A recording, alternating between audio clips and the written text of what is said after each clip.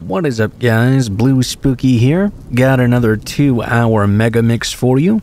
Just wanted to remind you guys that if you are enjoying these longer 2-hour videos and the daily uploads, please be sure to like, share, comment, and subscribe if you end up enjoying the video. It really helps to support the channel and make sure I can keep making these daily uploads for a long time to come. If we could get to around 1,500 likes on these 2-hour Megamix videos, I think that would be a good thing to aim for, since we've been getting pretty close every time. If you guys have any thoughts about the stories in the video itself, please be sure to leave them in the comments below, as my favorite part of making these videos is reading your guys' thoughts on the stories therein. Without further ado though, guys, I will let you enjoy the next 2 hours, and I will see you again at the end of the video. Thanks for watching. I went through a period not too long ago of going out on late-night jogs. I used to go out running when it was earlier in the day, but I ended up, for one reason or another, heading out later and later. I don't know why, but I really enjoyed the feeling of being out and about while everybody else was at home, tucked up in bed. In a way, I felt proud of myself. I live in a rural area, so the streetlights were few and far between along the way. There were a few points where it was especially dark even, but I enjoyed it all the same. I'm not sure if it just gave me a rush or what, but I wasn't scared at all. I should probably mention that I'm a man and live in a very quiet and safe area. This happened while I was running through my area one night at around midnight or so. I had just turned off the road which led onto a country lane. I liked that route because I got to run alongside an irrigation canal. It was nice to hear the water flowing below and the croaks and chirps of the wild animals that lived within. The irrigation canal ran along a bunch of rice fields. It was an open area, which made me feel free to be out there at night. I was slowly jogging my usual routes when I saw something that really surprised me. I could see that I wasn't alone that night. I sensed a presence up ahead. By that, I mean I could make out two vague shapes in the darkness. Those two shapes seemed to be stood right beside the irrigation canal. As I drew a couple of meters closer, I was still about 12 away. I realized those shapes in the dark belonged to other humans. Even though it was dark and there weren't any street lights at all, and I couldn't see the faces of these two people, I somehow knew instinctively they must be older. Maybe it was due to the way they were standing or something. I thought they must be a couple, the pair of them taking a late-night walk together. I had seen others doing it before, so it wasn't that uncommon. It also wasn't anything to really worry about. I had no issue continuing my jog past them. I took a glancing look over to them and realized that they were doing something weird. I heard them whispering as I approached, and I brought my pace down. I became curious as to what they were up to. I heard the old couple whispering, "You're doing so well! Keep trying, come on!" They seemed to be happily chatting with one another as they were looking down into the canal. The odd thing was, it was pitch black down there. I ran past that canal a bunch of times, and even in the summer I could never see the water at night, especially not on a night as dark as this. I didn't know exactly what they were doing, but it was definitely giving me a weird vibe. I sped up and ran past them. They must have heard me coming, but it didn't make them react whatsoever. I just heard them continuing to whisper into the darkness of the canal. They seemed too determined with whatever they were doing to pay any attention to me. I completed my jog that night and went home and showered. I went to sleep, but just before sleeping, I wondered and wondered what they were looking at in that dark canal. Before I knew it, I drifted off. It played on my mind over the next couple of days. I couldn't stop thinking about what those two old people could have been up to that late. I went back and decided to head out on an early morning jog instead of a late night one this time. I wanted to check out the area I saw the old people in. I approached through the routes I usually took and slowed down at the bend I saw that old couple. I went to the edge of the irrigation canal and peered in purely out of curiosity. I didn't expect to see what I saw there. There were 6 dolls in the canal, all of their limbs having been removed. The limbs were floating in the boggy water. Judging by how dirty those dolls looked, I imagine they must have been there for a long time. For whatever reason, that couple had been talking to 6 dolls floating in the canal in the dark. Why, I can only imagine. I have a lot more questions and, needless to say, no answers. I ended up changing my nightly jogging routine, just in case I'd have to run into such a strange experience again. It was pretty damn creepy, especially experiencing all that in the dark of midnight. Maybe it doesn't sound like that to you, but it really freaked me out.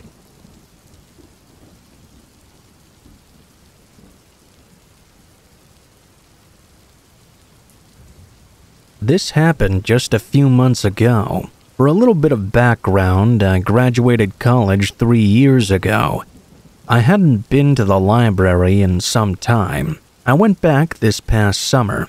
It had probably been a little over a year since the last time I had been there. I needed to go to print off a couple of documents. I was starting a new job and did not have a printer at my apartment. I went to the library that was only about 5 minutes away. When I got inside, things were very quiet. There were not a whole lot of people in there. I found the computer lab area relatively quickly. They had a couple of printers that you could use. The library probably had about 20 computers, and 3 other people were scattered about here and there. I sat down at one, not really by anyone else, and logged on. I wasn't going to be there for a very long time. I went to locate the things I needed to print out. After 2 minutes of being there, though, a random man sat right at the computer next to me. This was a little bit strange. There was all this open space around us with no other people nearby. It didn't really bother me too much, though. In fact, I tried to pay it no mind at all. I was focused on the task at hand and knew I would only be there for about 5 more minutes. After a minute or so of sitting down, the man leaned over into me and said hello. I said hi back to him. He looked to be about 20 years older than I was. "So, hey, you doing some kind of school project or something?" I said no. I had graduated from school already and just had to print out some things for work. The guy said okay, but I could tell he was just staring at me. It seemed a little bit odd, not too big of a deal though. Finally, I was able to print off what I needed a couple of minutes later. When I heard the printer start up, I logged off the computer, then got up and walked over to the printer. I grabbed up my documents and put them in my folder. As I was doing this, I saw the man stand up from his computer as well, as if he was going to leave. I just kind of thought, well, that's weird. Not much else, though. I left the library after. As I was walking out to my car, though, I noticed the man a ways behind me. This is when I felt like maybe something was up here. I was able to get to my car easily, and then I would be able to drive home when I was inside. I felt completely safe. I left the library lot and started driving home. It wouldn't take long to get back. Only a minute after pulling out of the library, though, I noticed the car behind me was the same man. I was stuck at a red light, and he pulled up right on my bumper. Because it was daytime, I was able to easily see it was him behind the wheel. I hoped that he would turn someplace else. I really thought, there's no way he's going to follow me home. But the closer I got to my apartment, the closer the guy remained driving behind me.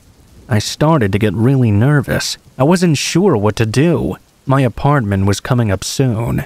The turn for it came, and when I turned into my apartment complex, the man turned in right behind me.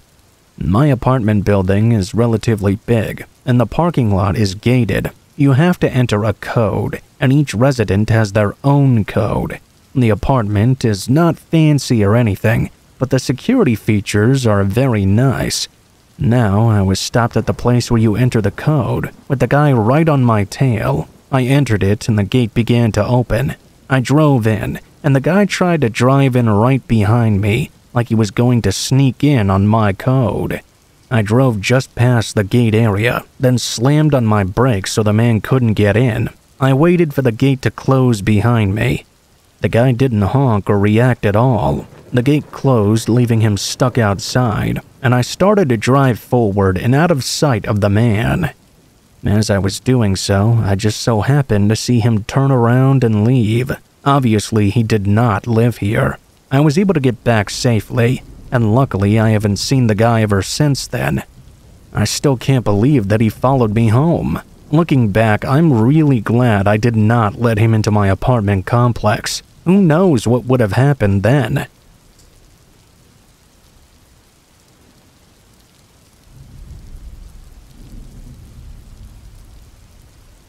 Sometime last year, I was holed up in my house for a whole day and night. My city had a huge storm roll through that put everyone on lockdown inside for almost an entire 24 hours. Houses and roads were flooding, and on the news there were even reports of wind damaging windows and ripping roof panels off of homes. I was alone at the time, spending the day on my phone keeping up with the news and listening to all the chaos going on outside. Around 5 or 6, the power started flickering, turning off for just a few moments, then turning back on. Maybe an hour after this had started, the power fully shut off. I waited for a few minutes, expecting it to come back on, but after a while I realized it was not going to. At least not until after the storm was over. I sat on the couch and started scrolling through the news again on my phone for any updates. All of a sudden, there was a heavy knock on my front door. It scared the hell out of me, being so loud in the midst of such a crazy storm. It was also scary because I was not expecting anyone to be outside in this weather. I mean, who would be approaching me? I stayed where I was for a minute, debating whether to even go and see who it was. The thought rolled through my mind that maybe it was a neighbor in need of help or wanting to ask if my power was out too. It was still absurd for anyone to be outside, but I went up to the door anyway and looked out the peephole. Nobody was there. Perhaps I'd waited too long to check, but when looking out, a really unnerving feeling washed over me. I went back to the living room and opened a window, letting in a minimal amount of light from outside. I didn't have any way to charge my phone, and I didn't have a flashlight either. I kinda just sat there and stared out the window, looking for any signs of life. Out of the blue, I swear I could hear a voice outside. I swung my head around, looking to where I thought I'd heard it from. But of course, I couldn't hear it anymore. I figured it may have just been the wind, making strange noises. I turned back around. Almost right on cue, though, I heard it yet again. A few quick words, like someone was talking to somebody else. I got up and went to a nearby window, looking outside. It was so dark and rainy, there was nothing really for me to see at all. Still, I stared out into the rain. A sudden flicker of lightning lit up the area for a moment, and in that split second, I made out a figure not far away from my home. I had no way to know what he was doing or really anything at all. I could just see a figure for a split second. Now that it was dark again, I couldn't see anything at all. I was getting more and more unnerved. I closed up the blinds on all the windows and decided to go upstairs to the bedroom. Despite this, I was still nervous. Why would a man be standing out in the middle of such a brutal storm? It was hard not to wonder what they were doing or who they were talking to. Hours went by with nothing further happening, just the sound of the storm outside. As I sat in the room, I began to wonder if maybe it had all been a coincidence. Just when I had started to forget all about it, a sudden sound echoed from downstairs. It was clearly the sound of a door opening. I could feel my face go pale as I tried to listen in. It felt like the storm had grown louder. I knew there was no way I could hear any footsteps at all. I just had to sit there in my own thoughts and wait horrified in the small, barely lit bedroom. A minute passed by, and then another. I got the courage to call 911, though I knew it would be a long time for them to arrive. From the time I heard the door open to the time it took the police to finally arrive, it was over 30 minutes. There were no other sounds, and nobody ever came up to my room. All the cops found was an open front door and wet shoe prints all around the inside of my home. There were no indications of any intent after entering. It almost looked like they broke in, walked around for a while, and then just left without taking anything. There's been no answers to the events of that night.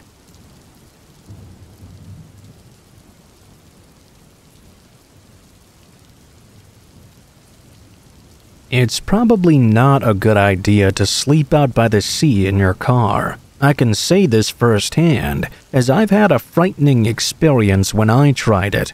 My family home is on a small island, which is surrounded by the sea.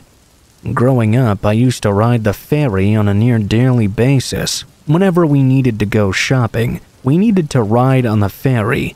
One afternoon, my older brother asked me if I wanted to go to a mall on the mainland with him, so we boarded up the ferry and had a great day out. We had such a good time that I guess we lost track of time altogether. We ended up missing the last ferry home. There were hotels and inns we could have stayed in, but we weren't exactly rich at the time. Plus, we'd just blown through a load of money on shopping. Out of options, we reluctantly decided to spend the night in the car at a nearby parking lot which faced the sea. We knew that the first ferry home would come in at about 6:30 a.m., so it wouldn't be that long of a time to wait. I knew I probably would not even get a wink of sleep, especially since my brother was a heavy snorer. I did manage to get at least some shut-eye in, though. After some time, I woke up in a bit of a daze, not knowing what was going on. I had such a strange and unsettling feeling. I looked around. I had a pain in my neck, which was to be expected when sleeping in a car, of course. I looked out at sea and saw a white swirling mist that seemed to be slowly approaching. Was this a bank of fog, I asked myself? I didn't think so. There weren't any rolling fog banks in the area, and as far as I knew, an isolated piece of fog didn't exist. I mean, does it? Well, I guess maybe it could have been smoke or something. Then again, I said to myself, kind of odd to see smoke out on the water, right? It was a cold night as well. I couldn't make up my mind about what exactly I was seeing. I just kept watching it. It was so mesmerizing. Before long, as I continued to watch, it seemed to slowly morph into the shape of a human being. That was when fear replaced curiosity for me. I thought I was seeing something supernatural or otherworldly in the moment. The moment that thought entered my mind, I went to shake my brother awake. I began to panic. I was unable to move, though. I couldn't even turn to face my brother. I couldn't move a single finger. I was frozen in the passenger seat. This was the first time in my life that I experienced this sort of paralysis. I've heard of sleep paralysis before, but I want to tell you that it didn't feel like I was asleep. In my experience, I'm unsure of what to call it. I knew I had to somehow wake up my brother, but I didn't know how I was going to do that. I was unable to even blink my eyes or make a sound at all. The whole time I was panicking, this misty white figure was approaching the vehicle. I was thinking of what we would do if it managed to get into the car. What could I do then? To my surprise, it stopped at the edge of the water, just stopped and then slowly faded away into the night air. As soon as it disappeared, I was released from the invisible binds I had suffered. I immediately shook my brother awake and explained to him the strange sight I had just witnessed. I expected him not to believe me and even laugh at me, but he said he felt as if the area we parked in had a bad vibe to it. He said he had a gut feeling about it. My brother has theorized over the years that the white misty shape I had seen out by the water may have been the soul of someone who had taken their life by jumping from the nearby bridge. Some legends say that those that pass at sea can't make it back to the land, and maybe that's why I saw the figure fade away at the shoreline. Well, if that's the case, that sure is sad and spooky. My brother loves scary stories and anything to do with the occult, so he just loves sharing these paranormal tales. As for me myself, I don't know what to feel really. Maybe it really was a ghost. Or maybe I just had a bad bout of sleep paralysis. One thing's for sure though, that terrifying feeling of being unable to move as the figure approached me is something I'll never forget.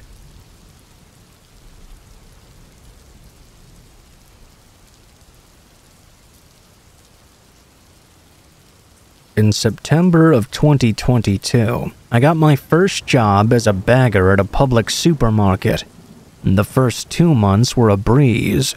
During the end of October, I started to notice this older white Honda Accord that would sit in the lot past closing and always leave just after I did.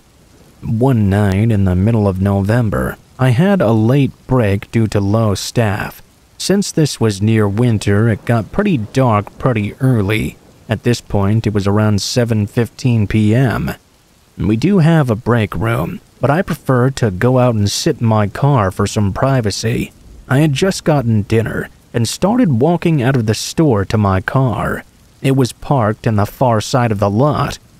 As I was getting in, the same white Honda I mentioned earlier pulled into the parking spot directly beside me, practically in my parking space. I don't know why, but I immediately had the gut feeling that something was going to go wrong here.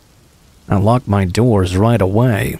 As I did so, a tall and skinny man appeared at my passenger side window, cupping his hands to look inside my car. I suddenly got a huge pit in my stomach that was telling me to run. I just froze. I didn't know what to do. I quickly told the man to leave me alone through the window, or I would call the police. He stood there for a moment before replying that he simply wanted to eat dinner with me. In shock, I looked around for anyone else in the parking lot to assist me. I was a vulnerable 16-year-old girl. Nobody, not even a single soul, was around.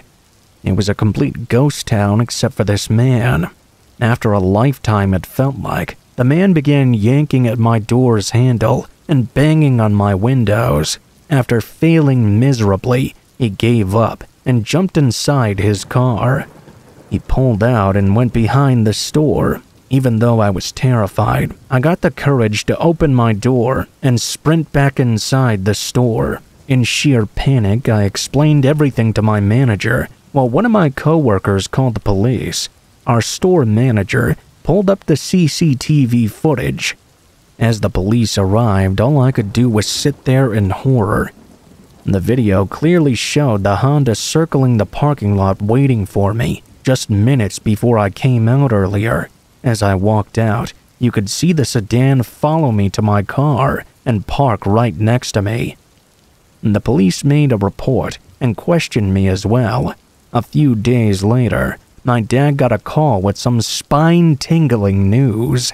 We found out that I had been continuously stalked for quite a while by a 20-year-old man. I didn't even know. We also figured out the man had graduated from the same school I'd been attending, and that he had been stalking me through an air tag that he'd attached under my rear bumper. To this day, I still don't understand or know what his full intentions were, but I'm thankful that my gut feeling was right. Unfortunately, he was only given a few citations and 3 days in jail. I'm just glad to be alive and safe. I no longer take my lunches at night and always have a male coworker walk me to my car.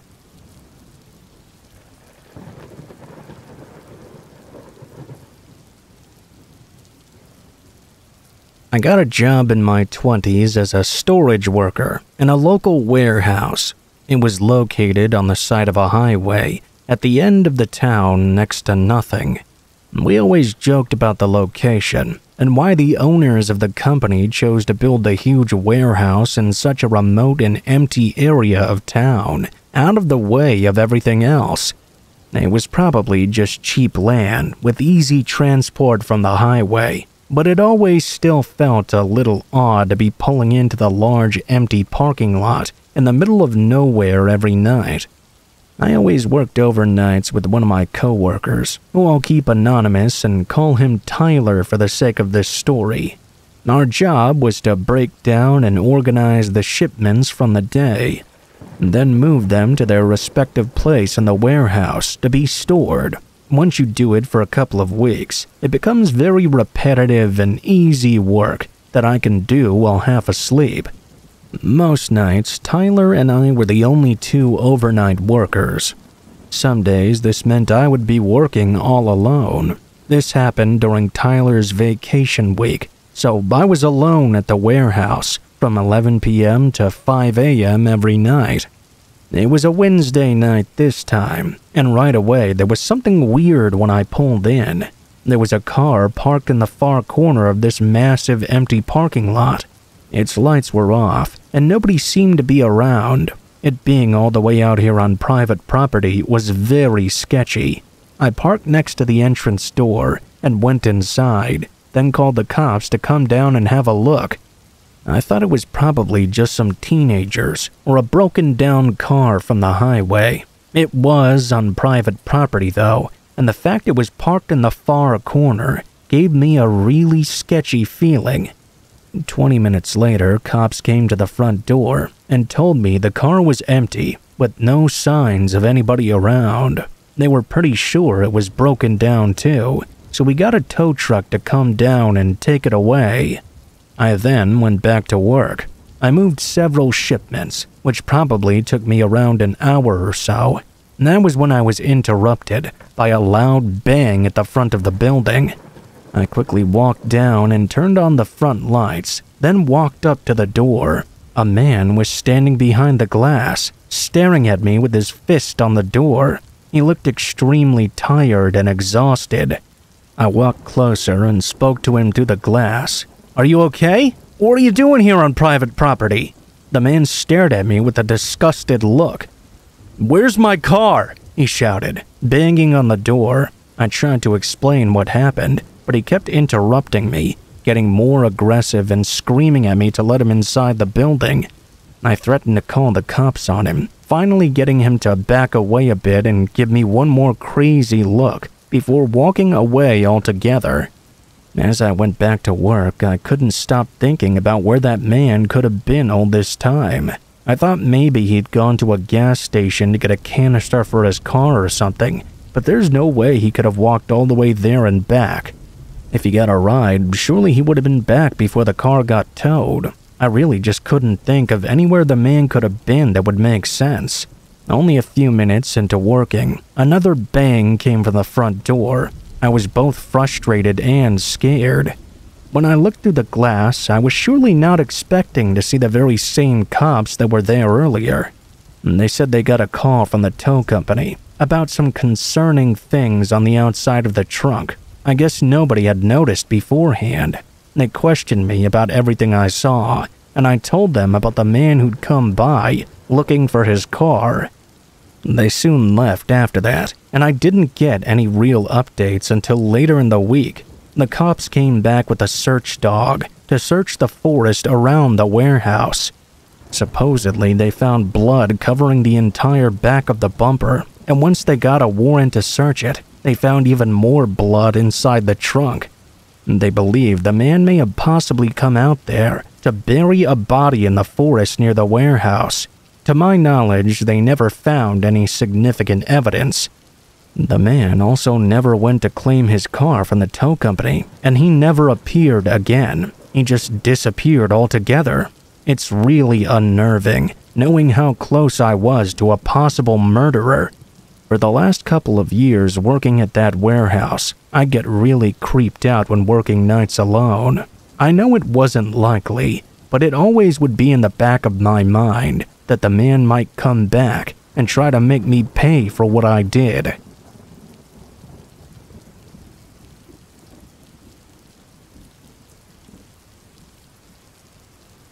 I was doing DoorDash late one night, trying to get some extra money for savings. It wasn't too busy, but I was getting a few orders here and there to make it worth my while. A little after 1 a.m., an order came in for a customer 30 minutes away. It was a long drive for sure, but the payout was good enough to make me accept it. I drove down to the restaurant, some local Korean place that looked quite expensive. Then I started heading out to the house. By the end of the route, it had started taking me to a pretty bad part of town. I'd been here before with no problems, but as I drove through and looked at all the run-down houses, I started getting a bit uncomfortable. When I got to the address listed, I parked on the side of the road. It was a very small old house with a cracked and destroyed driveway. I got out of my car and started walking up to the porch with the bag. Right as I was about to set the bag down, my phone rang. After answering it and getting no response, I hung up and finished the delivery, then hurried back to my car. As I turned my car on and buckled up, I heard the front door to the house swing open. I looked over and saw a woman waving her arms in the air, running to my car and screaming at me to please wait. It was so bizarre. I was too frozen to react. She ran up to my window and started banging, begging me to help her. I had no idea what was going on. I opened the window a crack and asked what she needed. She said her 3-year-old daughter was inside, struggling to breathe, and that she needed help right now. The woman started going back up the driveway and begging me to come help. Still in a confused state of shock, I got out of my car and started to follow her. As I did, though, I noticed her immediately get quiet and stop panicking. Thinking calmly now that the situation was less chaotic and sudden, I realized how strange this was. "Have you called 911 yet?" I asked, stopping in the driveway. She turned around. Her tears and panic were immediately gone. She said there was no time, and then very obviously started to pretend to panic again. It looked more like a crackhead having a mental breakdown, not a mother worried about her child. I immediately ran back to my car. She continued screaming and even ran back down the driveway to the passenger door, trying to rip it open. I turned the car back on and reversed as she tried to run in front of it to come to my side. Once I was clear of her, I put it in drive and went around her. In the second I passed the house again, I saw a large figure standing in the upstairs window and watching the entire thing. As soon as I got out of that neighborhood, I dialed 911 and told them the address and the situation. That was when I got a call back from the police. They told me the woman had said an entirely different story, saying she only came out to give me a cash tip.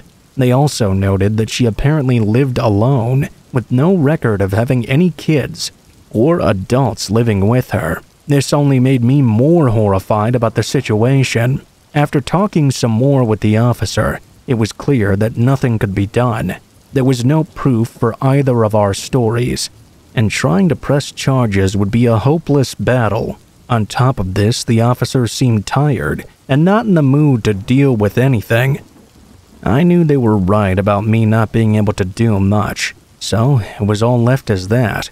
In my guts, I know she was trying to get me inside that house for nefarious reasons, especially knowing she had no kids at all. The scariest part of it, after knowing everything, was seeing the person inside the house watching us and knowing that he was eerily waiting for me to enter the home.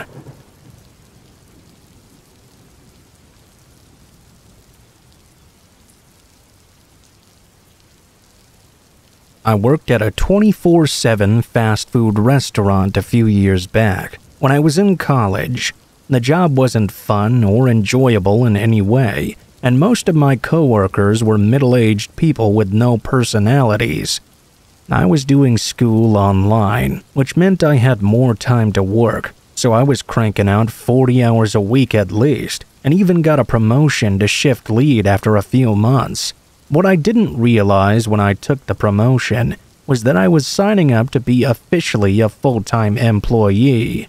That meant they could make me work any shift. Not even a week into it, they put me as overnight, and I couldn't even argue. Overnights were a pain in the ass, because I'd be the only one there. If the drive-thru got backed up, then I'd be hustling non-stop without any breaks at all. On the flip side though, sometimes it would be completely dead, and I'd just be standing around all night on my phone. This was one of those nights. I was in the back of the kitchen, sitting on a pile of boxes and scrolling through my phone, just trying to pass the time away. That was when my headset rang to alert me a customer was in the drive-thru. I got up and went to the computer, then asked what they would like to order. Nobody said anything, so I turned and looked up at the drive-thru camera. The lane was empty. No cars were in the drive-thru, or even in the parking lot around the restaurant. The system never falsely beeps like that. There was a slight storm outside though, so maybe a raindrop or a flash of light had tripped the sensor somehow. I stayed by the drive-thru window for a few minutes, and my headset beeped again. This time I quickly looked up at the cameras and caught a man walking past the drive-thru lane. He was wearing a thick hoodie and a face covering as well. He quickly walked out of the camera's view. Where the restaurant was, there wasn't anywhere else he could have parked or walked from, unless he was walking on the side of the main road. I watched the cameras to see if he'd come back, but after 10 minutes of no activity, I went back to my phone. 15 more minutes went by before I got another beep. When I checked the cameras, the same man was there. This time he was just standing in the drive-thru lane. Excuse me, sir, can I help you? After a moment, he started reciting an order for a small meal. I wasn't supposed to serve people in the drive-thru unless they were in a vehicle, so I told him I couldn't accept his order. He stood there, letting the rain soak him as he looked at the screen and didn't speak. I thought about telling him to leave, but I didn't want to escalate things if I didn't have to. I just waited. After a minute, he started walking down the drive-thru lane toward the side of the restaurant where the window was. I rushed over and latched the window shut. Not even a second later, the man appeared outside. He had his hood and mask still on. He looked to be in his late 40s, with a dead look in his eyes. He watched me through the window and stood outside like he was waiting for me to talk to him. And there was something about his look that really freaked me out and kept me from speaking. Then he softly said, "Open up." I nervously said no and stayed where I was. The man continued looking at me, then knocked on the window. After a few seconds, he turned and walked away. As he did so, a loud scraping sound ran along the side of the building. I checked the cameras to make sure he left, and luckily he did not come back. During the next hour of my shift, though, I was thinking about that scraping sound. I decided to take the trash to the dumpster and take a quick look on the side of the wall under the drive-thru window. There was a long scratch, looking like it was made by a knife dragging along the side of the building. I called the police after that, but the man couldn't be identified from the grainy camera footage mixed with the heavy rain and fog. The man never turned up again. I'll never know exactly what he was planning on doing that night, but seeing as he had a knife ready in hand, I assumed that had I taken his order and opened that window, that would have been the last thing I would have ever done.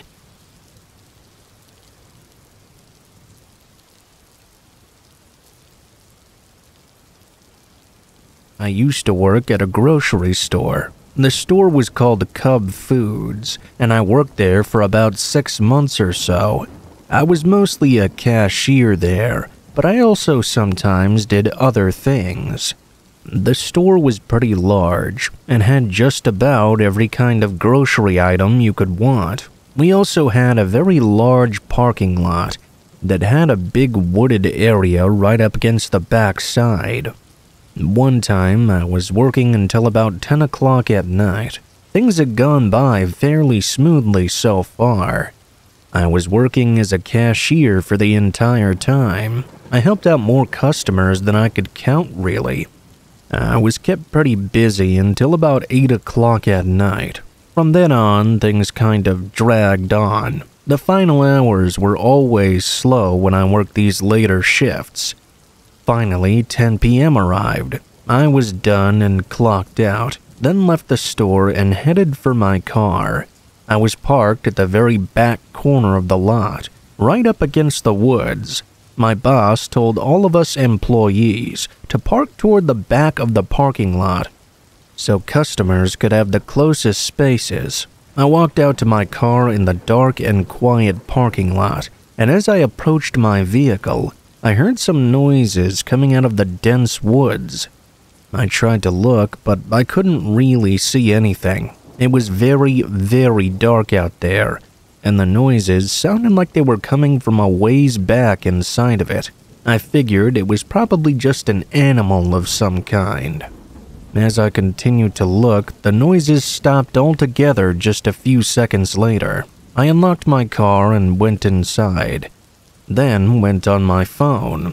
After a long day of work, it was very common for me to get on my phone for several minutes before driving away.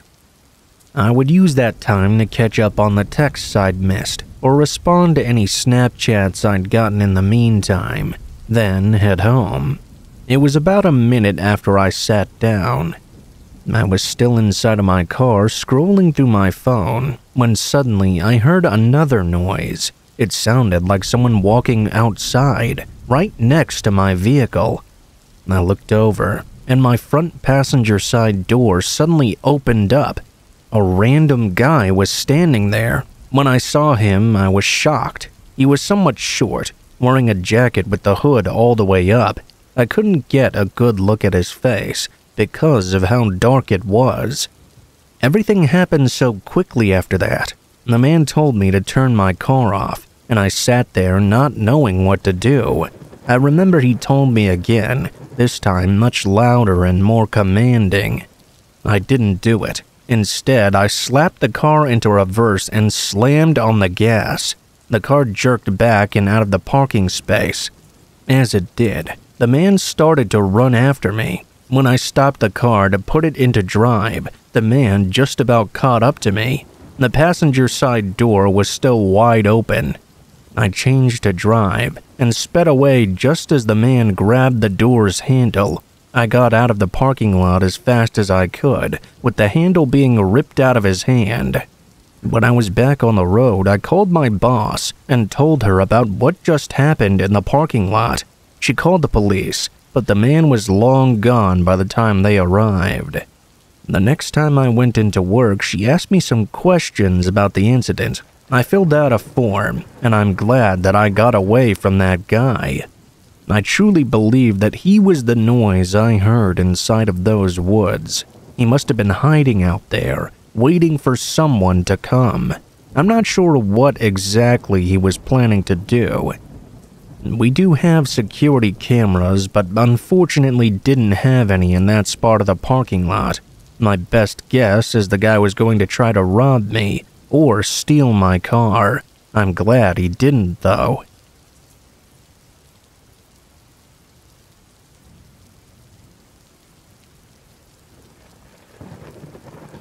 This is something that happened a few years ago when I went to Safeway. It was nighttime. I don't exactly remember the exact time, but it was a little bit later. I stopped there to grab a few things. After parking my car, I went to walk inside the store. There was a man standing a few feet away from the entrance door. He was wearing a heavy winter jacket and a winter hat as well. When I passed him by, he asked me if I had a cigarette. I told him I did not and kept on walking. At the time, I didn't really think much of that interaction. I entered the store and saw things were very quiet inside. There were not very many other people in there at this time. I went directly to what I needed. I didn't even have to get a cart or a basket. I only spent about 5 minutes shopping and then headed back to the front. There, I paid for my items and then went to leave. I walked to the exit, and as I was about to leave the store, I saw the man again. I was in the little area of the grocery store before you exit, the part where there's always the vending machines and things like that. The man was just sort of loitering around in that area. When I passed him by, he asked me once more if I had a cigarette. I guess he had forgotten that I'd already talked to him just 5 minutes ago. I told him I didn't have any on me and said I could not offer him one. He then asked me if he could borrow $5. I said sorry, but I was in a hurry. I kept walking, but as soon as I made it out the door, the man left right after I did. I figured he was just walking back, around to the spot that he had been at before. The farther I walked through the lot, though, the more I could still hear him following me. I soon got all the way to my car, and the man was only about 15 feet behind me. I stood outside my vehicle and turned around to face the man. He stopped in place and just stood there facing me. There were no other cars nearby that he might be going to. Clearly, he was following me for some reason. "Hey, can I help you?" The man immediately said, "Yes, give me all your money." I chuckled, not thinking he was serious, but he didn't laugh at all. I asked him if he was being serious, and he nodded his head without smiling or anything. I started to get very nervous. At that point, I unlocked my car and tried to get inside as fast as I could. As soon as I started to move, though, the man immediately began sprinting toward me. I slammed my door shut and locked it. I started my engine. By the time the man reached me, he tried to open my door and then began whacking at my window. I was able to start driving away and left the parking lot as quickly as I possibly could. The man was just left standing there. When I made it out, I called the police and told them what happened. I felt lucky to be able to make it away from that guy. After that experience, I was nervous to go shopping by myself for a while. I still rarely go at night when I do, and I always try to park in a well-lit area or as close as I can to the store.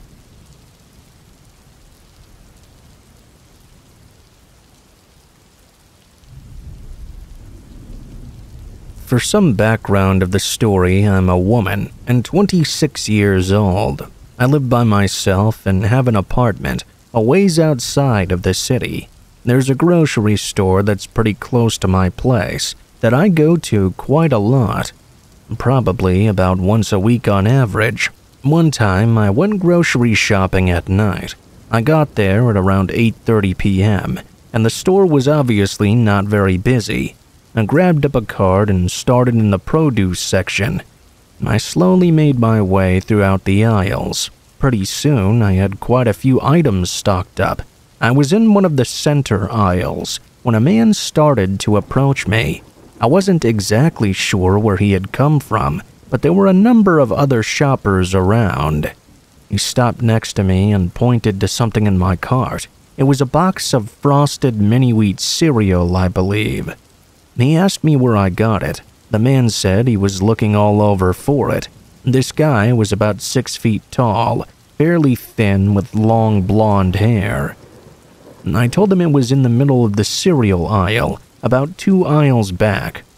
He asked me if I could show him specifically and said he was really bad with directions. I didn't mind helping him out, so I said okay. He followed me as I walked out of the aisle and over to the cereal section. They were about halfway down one of the higher shelves. I'm not really sure how he missed it at all. When he saw them, he laughed and said, "Man, I'm so stupid. How did I not see that?" I remember then the guy took one off the shelf and put it into my cart, then took my box. He jokingly said, "Let's trade, huh?" It was slightly strange, but I didn't really mind. I told him I'd better get back to my own thing. He seemed a bit disappointed, but then said okay. I left and returned to what I'd been doing. I finished up all my shopping, which didn't really take too much longer. I didn't see the guy for the rest of the time I was in the store. After I'd checked out, I left and drove home. Everything seemed pretty normal. Later on that night, as I was about to go to sleep though, I suddenly heard the doorknob to my apartment begin turning. Thankfully, I always locked the door, but I didn't know why anybody would be at the front door of my apartment this late at night trying to enter my place. I walked over and looked out the peephole. When I did, the same guy from the store was outside. Needless to say, I was really surprised. He was just kind of looking around nervously. I then watched him slowly walk out of sight down the hallway. I remained watching out of the peephole for the next few minutes. It didn't look like he was going to return. I wondered how and why he was even there. I felt like I would have noticed if he had followed me home. Maybe it was possible though. I stayed up much later than I wanted to because of this event. I didn't really know what to do. I considered calling the police, and maybe I should have, but the man didn't return for the rest of the night. I figured that whatever it was he wanted to do, he had probably given up by now. At 2 o'clock in the morning, I was finally able to fall asleep. The next morning I got up. I didn't have to work that day. It was at that time that I got a call on my cell phone.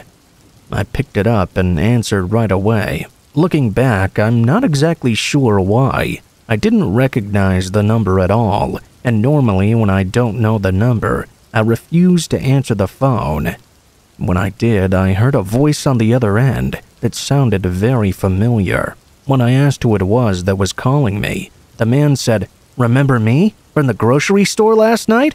I couldn't believe it. Somehow he had my number. I immediately hung up on him, not knowing what else to do. I blocked his number, and after that I went straight to the police.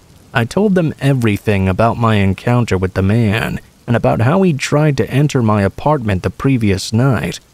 I gave them his number from my phone after I blocked it, and the police were able to locate the man and let me know that they talked to him.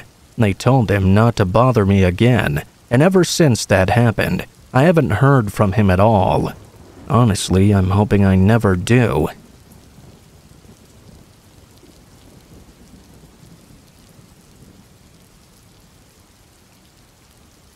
I'm an old man, but this happened when I was much younger. I wanted to share this story just in case it helps someone else. I drove out to a remote tourist location one night and parked in its parking lot.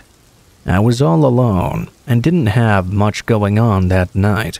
I think it was about 8 p.m. or so. I started to get a little bit drowsy and ended up falling asleep in my car. I don't know how long I'd been asleep for, but eventually I was woken up by the sound of a tapping at my window. My neck was very stiff, so I did my best to turn my head to the direction the tapping was coming from. I was surprised to see a woman standing outside. She was desperately tapping on my window. The girl was pretty young, and she was all alone as well. I was really confused since I was somewhat groggy after waking up. She was trying to speak to me, but I couldn't really hear her very well. I rolled down the window a little to see what was going on. In a frantic and desperate voice, she pleaded with me to help her and hurry up and open the door. She said that she was being chased by a man and he could arrive at any moment. I was sure that this was a real situation, having just woken up. I even wondered if for the briefest of moments this could be a ghost or something. That thought vanished as I woke up further. As this was happening, I hurriedly went and unlocked the door and was just about to open it to help her in. For some reason, though, I began to hesitate. Something felt off about this whole situation. It was more than a little strange. For instance, her hair, makeup, and clothes were in perfect order. There wasn't a single strand out of place on her head, and none of her makeup was running at all. If you were being chased and sweating a bunch and crying, you would expect that you would be a little more in disorder, right? As I looked a bit closer for a moment, she was good at acting frantic and frightened to an extent, but it seemed very forced now that I was more awake. It's hard to explain, but it's like she was following a script, like she knew what she was going to say before she said it. A bit of an act, if you might say. I looked around from inside my vehicle and didn't see anyone else in the vicinity. There were no other cars in the parking lot either. I felt somewhat scared at that point. A part of me really did want to help, because if it was me in her shoes or any of my family members, I would want to count on the kindness of a stranger. But now I just wasn't buying her story. I decided to start my engine just in case. I figured I could turn on my headlights and illuminate some of this dark area and see if there was any truth to her claims. I didn't see anything in front of my car, but as I went to adjust my rear view mirror, something immediately caught my eye. I could make out several dark figures, all male by the look of them. They were all crouched behind my car like they were runners at the starting block. I saw the woman quickly glance back to them, and once she realized I had seen them, I stepped on the gas. I floored it and got out of that car park. It was pretty difficult to drive initially because I had adjusted my seat to sleep earlier. When I was far enough away from the car park, I checked the time. It was sometime just after 2 a.m. I remember thinking those men must have been trying to hide in my blind spot. They knew exactly what they were doing. If I had unlocked the door, I think at the very least I would have been robbed, but something even worse probably would have happened to me. I don't know for sure though. That night taught me to park in places that are well lit and close to surveillance cameras. I tend to park in the center of lots these days. From that day forth, I no longer slept in my car in sketchy areas like that parking lot again. If I ever have to sleep in my car, I always do it somewhere where there's lots of lights, restrooms, vending machines, cameras, just in case. The one massive plus I take away from that night is knowing the fact that the woman didn't actually need my help. She wasn't being chased or attacked by any man. So I don't feel bad for leaving. I hate her for being so devious, but I'm glad that no one was actually in any danger except for me. I suppose the lesson is to please be careful out there.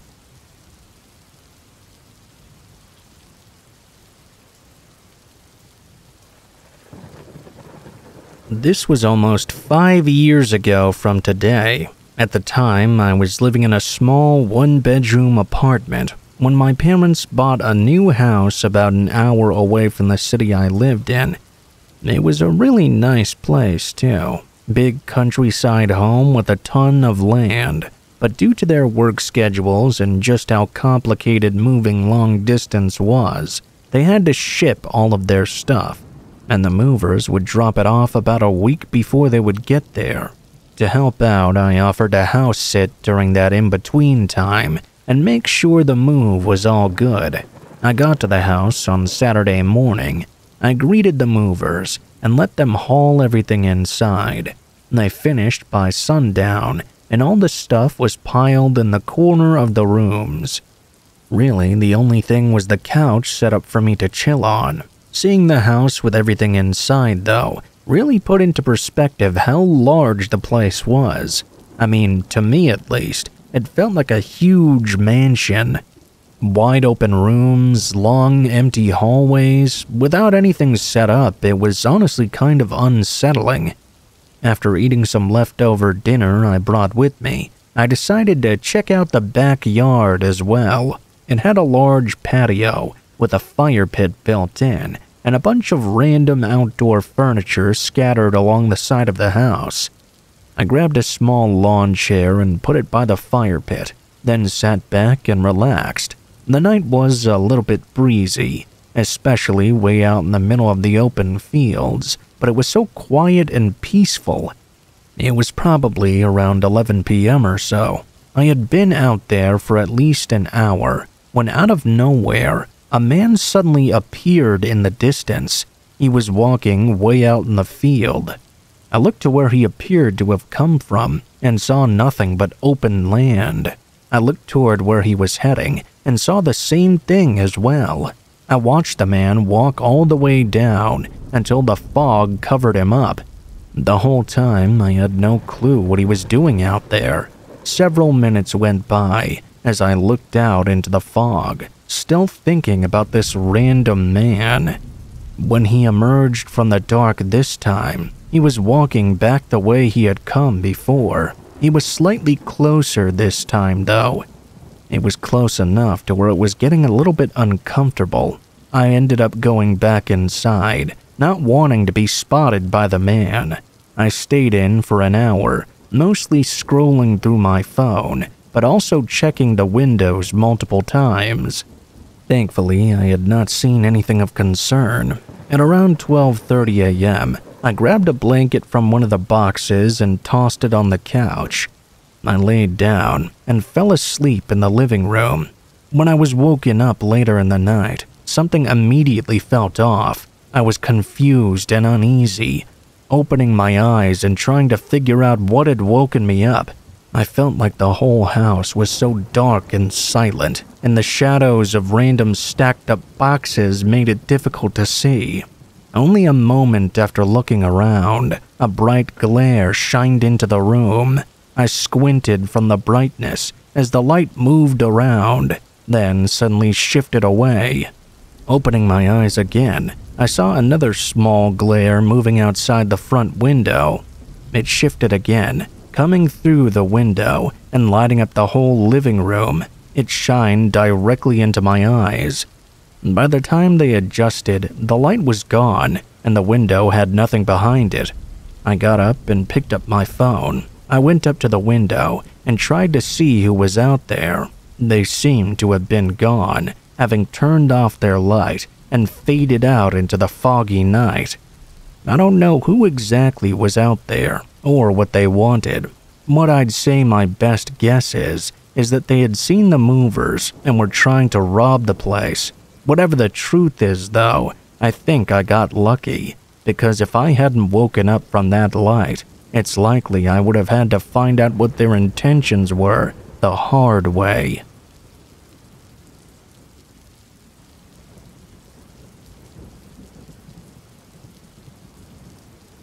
It was just a regular Friday night. After getting out of a long closing shift at work, I made a quick microwave meal, then hopped online to start gaming with some of my buddies.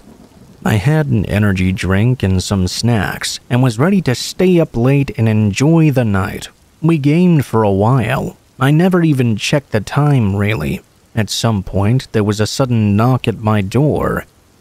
At first, I just told my friends to hold on as I took my headset off and stood up. When I turned around from my desk, though, I realized how dark it was inside and outside. The only light was the light from my computer.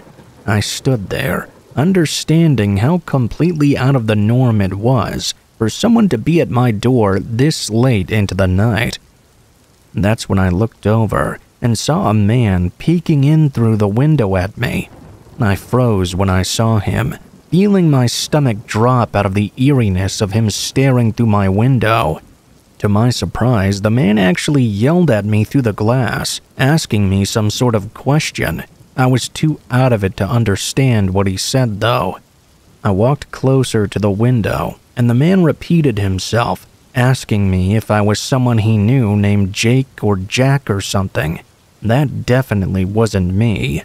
I shook my head no, and the man said nothing as he walked away and disappeared past my front yard.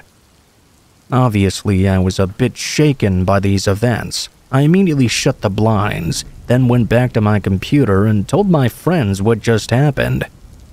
They all didn't even believe me at first, but I think they heard the shakiness in my voice. They started asking a lot of questions, which only made me even more creeped out. I took their advice, going around and making sure all the doors were locked, and also locking all the windows, which I'd never even bothered to do before then. They assured me that everything was okay, and we went back to what we were doing. A couple of hours passed by, and honestly, I'd completely forgotten about what happened earlier. I think I assumed that if they were going to do something, it would have been right after they'd shown up. Once again, a loud knock from behind me almost knocked me off my chair in shock. This time, it was definitely from the front door. I told my friends, whispering into the headset. They told me to call the police and check who it was. Doing as they said, I quietly crept over to the door and looked out onto the porch. It was the same man again, standing there and waiting for me to answer. I watched for a minute. Oddly enough, he kept looking off to his right, as if he were looking at something or someone.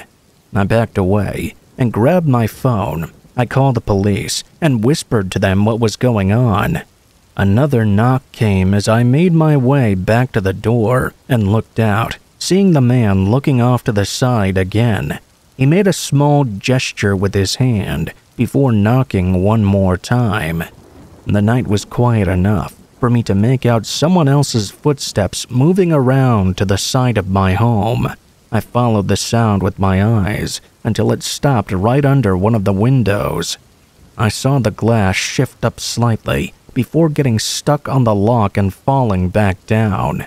They tried again, but the window didn't give in. After this, there was a whole minute that went by where I didn't hear anything. I just stood there and listened to the operator updating me on the arrival of the officers. As I stared out the window, a dull sound came from outside, like something big being wedged into the wood. I could see the entire frame around the glass moving as I backed away and tried to think of what to do. Suddenly, a set of footsteps ran from the front door to the side window, followed by both of them running away. Only a moment later, I saw the flashing red and blue lights coming through the windows. As for what happened afterward, there wasn't really much. The police had nothing to really go off of. I gave them a detailed description of one of the men, but that just wasn't enough. It's been over a year since that night, and there's been no signs of them having come back, so I guess at least that's a plus.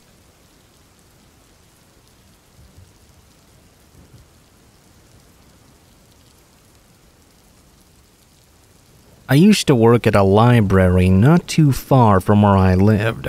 I worked there for a total of 2 years. The library that I worked at closed pretty late for a library.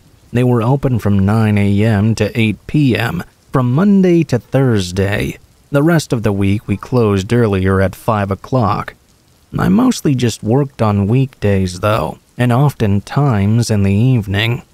One night I was working a Thursday until closing. Things would usually be very quiet for the last several hours. During that time we would only have one employee working, which of course was me. The library was a little bit on the smaller side. It was just one level, and had just about everything you would want in a library still. On this night, it was very quiet like usual. I was by myself starting at 5 p.m. for the final 3 hours. During the 5 o'clock hour, a few people were there, but by 6 o'clock it was completely empty other than me. At least, that's what I'd thought at first. There was only one entrance and exit to the library, so it was very easy to tell when people would come and go. I was sitting behind my desk where you could check out books. From where I was, I could see a large area of the library, but not all of it. It was now dark outside and completely silent. That was always a little bit of a strange experience.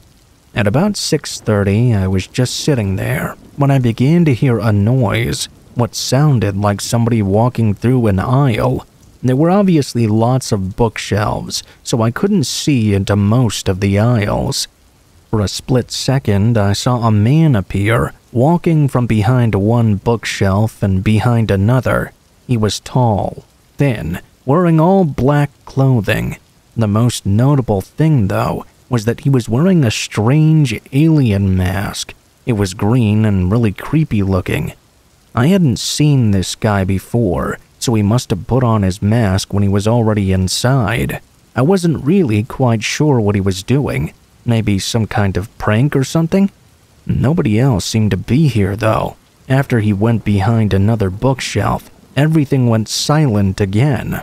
He had been sort of far away from me. There was a little lounge area between where I was and the bookshelves. About 10 minutes went by. Then, just for a second, I saw him appear again. This time he came out of an aisle a ways away from where he was before. It was sort of creepy, seeing him pop up here and there. I thought about saying something to the man, but I didn't. For the next hour, I didn't see or hear from him at all. I was starting to worry, because we would be closing very shortly. I did not want to have to kick this guy out all by myself. I made the announcement over the library speakers that we'd be closing in 30 minutes. The guy didn't appear though. All I heard was silence.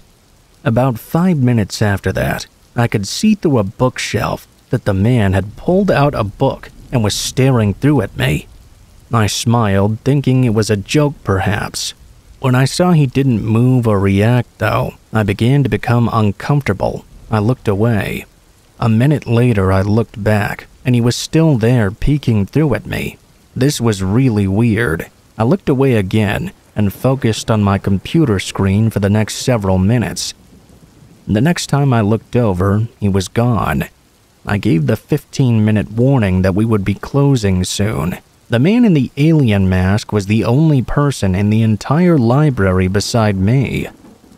I didn't see him for the rest of the time until we closed. I gave multiple more warnings on the speakers, and it was now 8 o'clock. Just me and him inside. I really had no idea as to where he could be. I scanned my eyes around everything I could see, but I saw no trace of him. I hadn't heard anything either. It was so quiet in there that you could hear a pin dropping. I decided I needed to go find this guy and tell him we were now closed. I got up, and I'll admit I was very nervous. I started at the front and made my way toward the back, going through every single aisle. Not long after starting, I heard a noise coming from the back section. I started walking in the direction I'd heard it from, but I still couldn't see the man. I called out asking if anybody was there and said we were now closed. I got nothing in response. As I looked from one shelf to another, I soon found myself toward the back of the library. I really had no idea where this guy could have gone. All of a sudden, I heard a book fall from a shelf closer to the front. It was a ways away. I moved over there, but I didn't see the man. I picked up the book and continued searching the library, covering every inch of the place. I even looked in the bathrooms and areas that were off limits to the public. I couldn't find him anywhere. I didn't hear any more noises either. Either he must have left, or this guy was getting really good at avoiding me. After staying long past what I planned to, I finally left for the night. I don't really know what the man was doing, but he really creeped me out. He literally stayed at the library for at least 3 hours, most of which he was the only person in there other than me. That was my creepiest experience working there.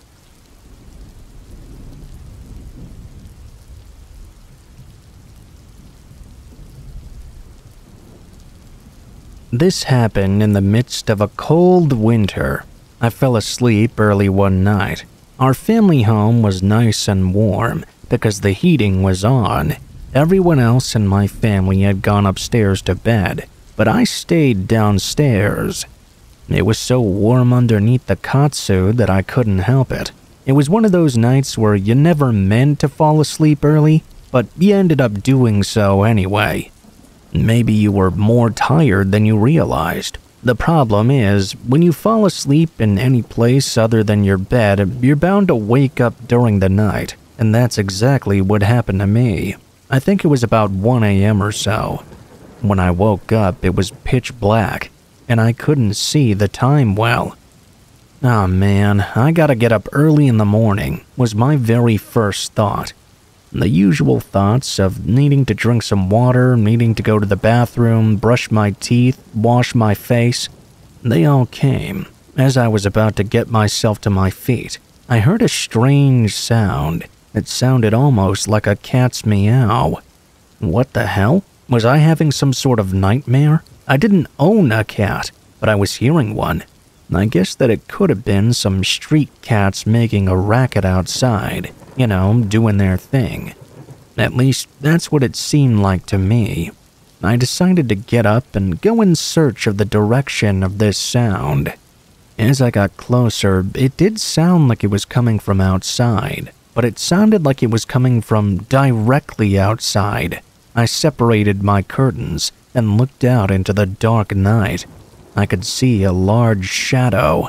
Even though it was entirely devoid of color, it looked humanoid. It was looming over me. If it wasn't for the glass door that separated us, I would be almost eye to eye with whatever this was. It wasn't a cat making that noise, that's for sure. Whatever this person or shadow was, it was either mimicking a cat cry or making the weirdest sounding moaning I'd ever heard. Fear didn't come to mind at first. It was more pure shock. I don't really know the best way to phrase how I was feeling. Whatever this was continued to make strange cat-like moanings. The one where they sense a predator or they feel as if they're in danger. That low sound. This towering, shadowy figure kept making that noise, despite the fact I'd already discovered it. The noise it made was so weird. I backed away from the window and turned off the lights to see if I was just imagining things or having a dream or something. Was there really something out there? Once all the lights were out in my house, I knew that whoever was out there wouldn't be able to see me anymore, specifically with how dark it was inside. I watched that shadow out there, a knife in my hand, for 10 minutes straight. It didn't move or react to anything. It just stood in the spot, unwavering like a statue. I had some time to think to myself about what I was seeing.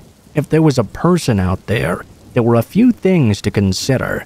I wondered if it was a pervert or someone who might have some learning issues who'd wandered onto my property. At the same time, I really didn't know if I was still dreaming or what was going on.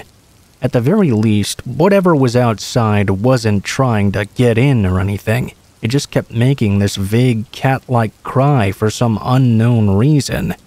During the 10 minutes that I was just staring at this thing, I was still trying to figure out if it was even really there or not. I remember just standing there by the back door in the kitchen, watching this strange event occur. Before I knew it, I started getting drowsy again. The sound that it was making slowly started seeming less annoying, and my thoughts slowed down. I can't remember much of what happened after that. I must have fallen asleep. A few moments before I did so, I remember fighting the urge to pass out, but I lost that battle. I woke up later in the morning back on the sofa. As soon as I was conscious, I looked toward the spot where the shadowy figure had been the night before. There was nothing there. I went to look outside. It hadn't rained the night before, but there were no footprints out there or anything to indicate a presence of any kind. I asked my family if they experienced anything or heard anything that night, but they said they hadn't. If they did, I'm sure I would have heard all about it. I remember nodding in agreement with my wife when she said I must have just had a bad dream. I agreed at the time, but I don't really agree now. I don't think it was a dream at all. I think either a person or something more supernatural definitely came to our house that night. I just can't explain what it was. Anytime I hear a cat do that low guttural meow sound, I think back to that night and that strange figure.